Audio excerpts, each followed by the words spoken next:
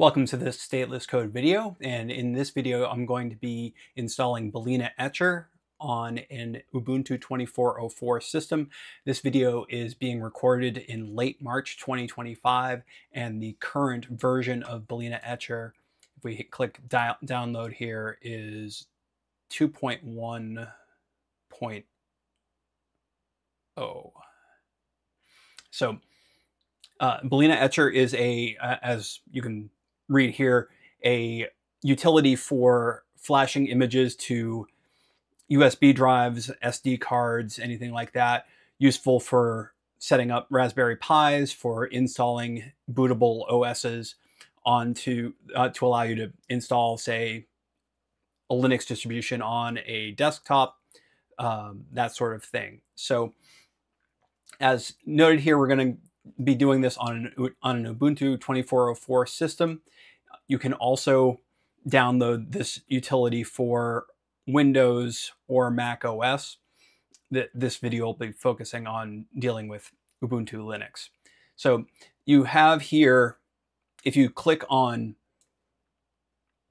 Etcher for Linux and click download here, it will download an app image. My preference is to use a Debian package here, so I'm going to click looking for Debian packages, and it will take me to the documentation here. And so what we want to do is go up to releases. You can see latest here. You want to click on that, and then we want to find the amd64.deb package here. If you are on a Raspberry Pi, you'd be choosing the ARM64 image, but we're on desktop Ubuntu on typical hardware here. So now I'm going to pull up my terminal.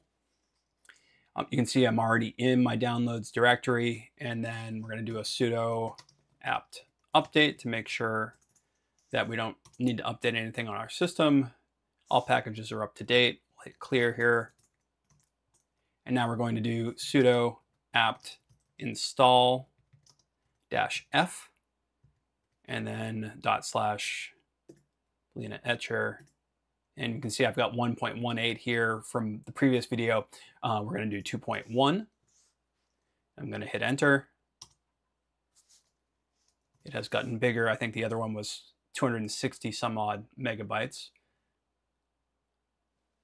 And that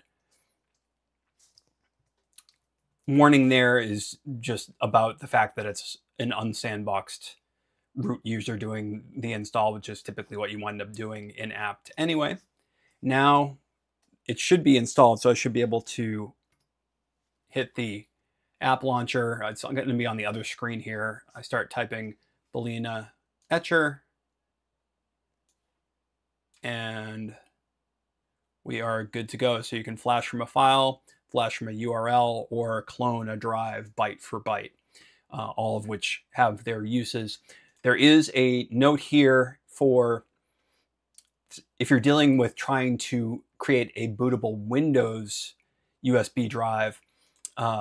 Etcher notes in the documentation that for Windows, you should use the Windows Media Creation tool or another tool like Rufus or WoUSB that alters the image in order to make it bootable for Windows. So Etcher will byte for byte get what you need to onto your SD card or your USB drive, so it won't do the alterations that you would need in order to get a bootable Windows image.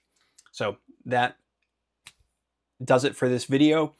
In addition to these occasional setup videos that I do, the primary thing that we do at StatelessCode here is programming videos. So if you want to learn how to code for the web, learn how to code Ruby on Rails, I do some Salesforce stuff. I'll probably do an intro to programming just in general in the coming months.